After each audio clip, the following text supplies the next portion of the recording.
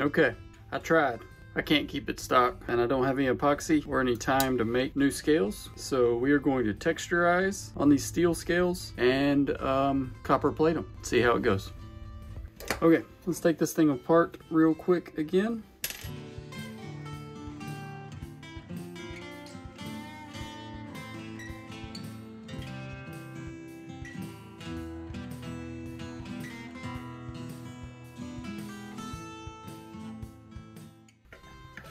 Can't think of what this thing's called. The lock. The stop pin. There you go. Stop pin. Yeah, think of it. And there we go. Stop pin's out. That's nice though, that hangs in there. Actually, it looks like they have the two stop pin holes. Maybe slightly larger. Let's see.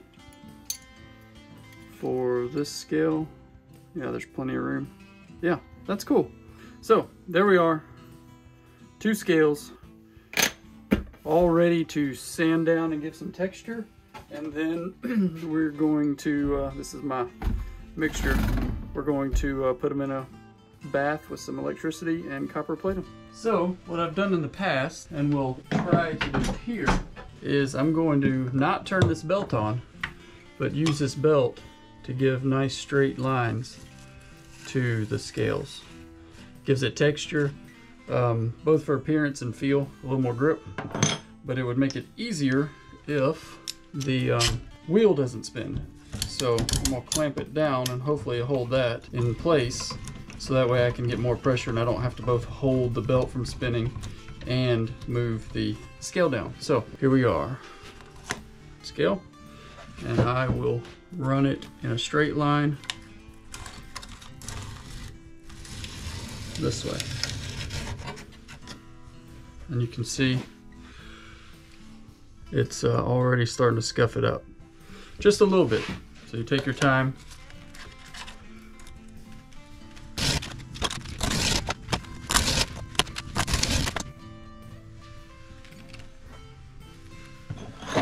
See the comparison here? It's simple, but pretty effective. Gives it a good clean look. As long as you don't go side to side and you keep all of the scuff lines going the same direction, and apply even pressure across the piece of metal, scale, whatever you're doing this to.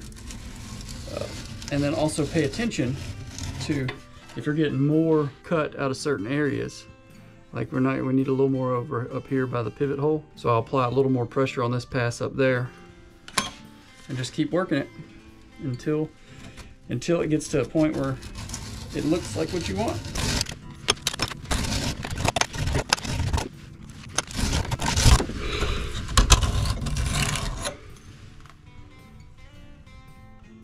There we go. Okay, so I've got my copper dip, muriatic copper solution, just an old copper pipe hooked up to the positive, a 20 volt DeWalt battery. Scales are cleaned with some alcohol. I'm out of acetone, otherwise I would use that. And let's dip them and see how it works out. Let's see, is there enough? That's not going to be enough purchase, so I'll hook them in between here, in between the pivot and the button.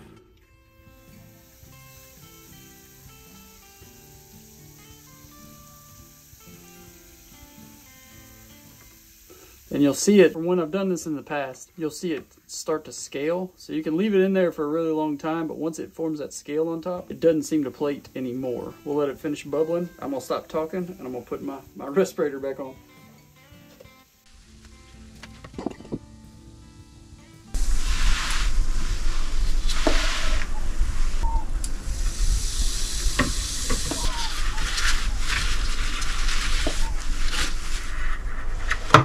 And here we go.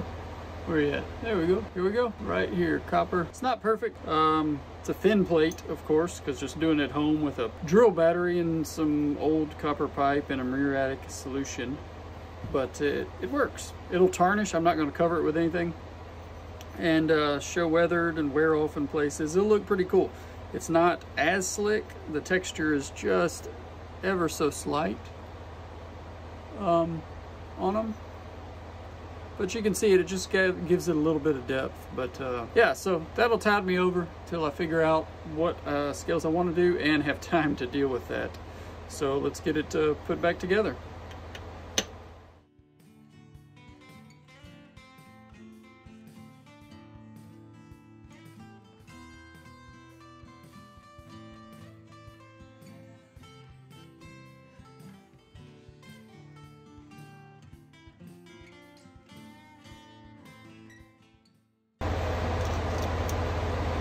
Knock that up.